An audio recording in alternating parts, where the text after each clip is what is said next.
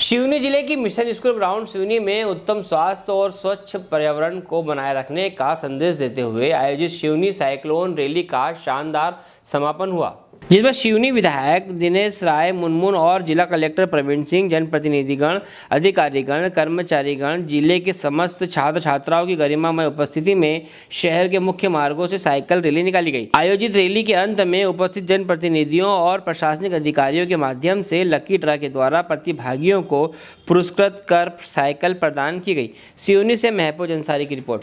आया है और आज 7वां साल जो साइकिल आपने देखा है, रैली ने जो रेला था, और मैं समझता हूँ सिवनी का प्रत्येक नागरिक समझने लगा कि स्वस्थ रहने के लिए और सिवनी को स्वच्छ रखने के लिए भी हमें अब साइकिल चलाना बहुत आवश्यक है, और जीवन जीने के लिए, स्वस्थ रहने के लिए और हमेशा बिना कोई दोष के शरीर को रखने के लिए ये साइकिल चलाना हर व्यक्ति के लिए अब आवश्यक है। लेकिन अब 6 साल हो चुके हैं सिवनी में साइक्लोन शुरू होते ही। आप संरक्षक सदस्य मध्य प्रदेश की जनता को और अन्य लोगों को क्या मैसेज देना चाहेंगे? मैं हर व्यक्ति को चाहता हूँ, जो व्यक्ति धरती में अपने पैर के बल चलता है उसको हर व्यक्ति को साइकिल चलाना चाहिए। साइकिल चलाएंगे तभी आप स्वस्थ रहेंगे, मस्त रहेंगे। हेलो फ्रेंड्स, आप देख रहे हैं हमारा चैनल sw24 न्यूज।